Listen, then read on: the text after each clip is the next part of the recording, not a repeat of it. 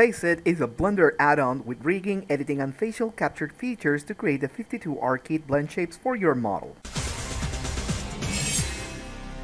Today we're going to talk about the preparations that you need for your model, specifically for the eye origin, so that the bone controls in FaceIT will work correctly. So right now I'm going to hide the entire hair, and we are going to notice that the eye's origins are exactly on the center of the object volume, and this is important to notice because once we start manipulating the eyes, it's going to go off boards. So what you need to do is to imagine an imaginary circle volume for your eye, and I'm going to be drawing this axis right here, which are the eyelids opening and closing, and this center point that I'm drawing right here, it's going to determine the position for the bone, the correct position for the bone to appear later on when we are rigging.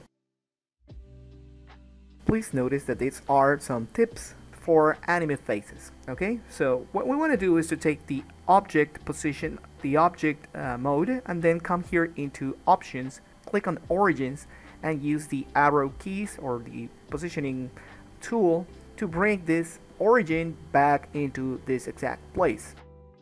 Okay, so this is going to be our guide to position our bone later on. Because this is the origin, now it will rotate from this right side view in the correct position for the eye axis. Okay, this is important. So let's go back, uncheck origins, and now let's check from the other eye. We're going to do the same procedure. I'm doing this slowly so you can see it. And now we're going to position this also on this side, on this place. You can do this also by moving the cursor, 3D cursor, if you want to be more exact, but I have done this so many times that I already know how it's going to work. Okay, so this works for the side view. Let's go for the top view. This is important as well. I'm going to be switching my camera into the top view. Let me switch this off. I'm going to be testing this so you can see that it already moves with the correct volume, if we can say it so, but the axis is still off. So let's go into the top view, and now we need to calculate which position for the bone will be the appropriate one to drive the eye object.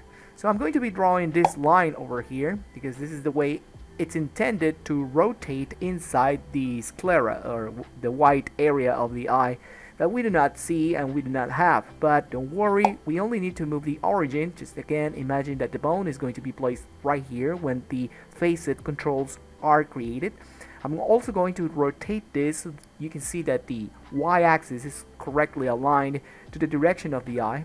Again, I'm doing this, you know, just eyeballing, pun intended, so that you can see approximately how it is done by hand, but you can do this with the 3D cursor. I'm not going to do that again because I have done this so many times. I'm just showing you this as quickly as possible so that you get the idea, you get the notion why we need to do this first. Because it's important when you register the objects, the eye objects for FaceIT controls, so that the bones will manipulate this later on when we are creating our facial blend shapes. And that's it. If you have come to this part of the video, thank you very much. There are other videos I'm doing for this FaceIT series of rigging anime character faces. I will be covering the entire FaceIT workflow in Blender.